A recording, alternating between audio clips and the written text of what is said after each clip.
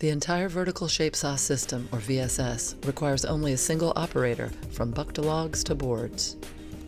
Once the optimizer determines the best cutting solution, the system runs automatically. First, the log is scanned on the conveyor.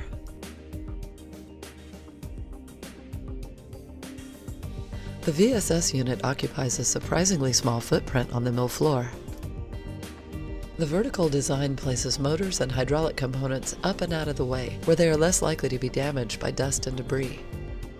Because the system doesn't let go of the cants until after the last cut, there is much less opportunity for jams, and it allows for more accurate breakdown. Top and bottom chip heads follow the curve of the cant.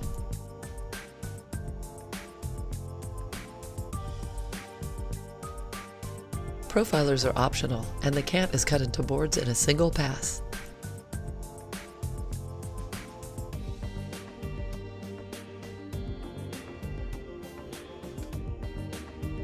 The compact design makes it much easier to fit the VSS system into an existing building without major building modifications.